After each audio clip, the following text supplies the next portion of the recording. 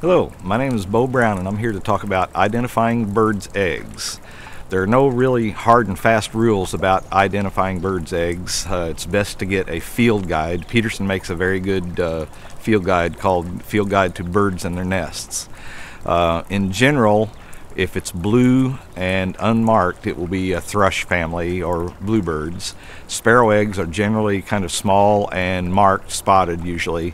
Like I said, there's no hard and fast rules, and it's a very long and difficult study. The study of birds' eggs is called oology, spelled O-O-L-O-G-Y, which brings us to the subject of being around the birds' nests.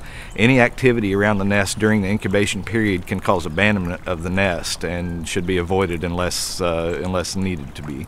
Nest boxes are a little better where you can get in and look at the nest, but it's still better to wait until after the birds are hatched, and there's a lot less likelihood of the adult birds abandoning the nest.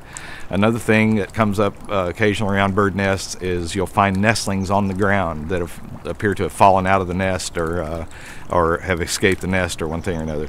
It's best to just leave them alone or put them in a safe area. The parents will come back to them. You don't have to worry about your smell being on them. Birds don't have a sense of smell, but just put them in an area where the cats or pets can't get to them, and the parents will come back and feed them till they are able to fly. That's just a natural part of their biology. They leave the nest a few days before they're actually ready to fly.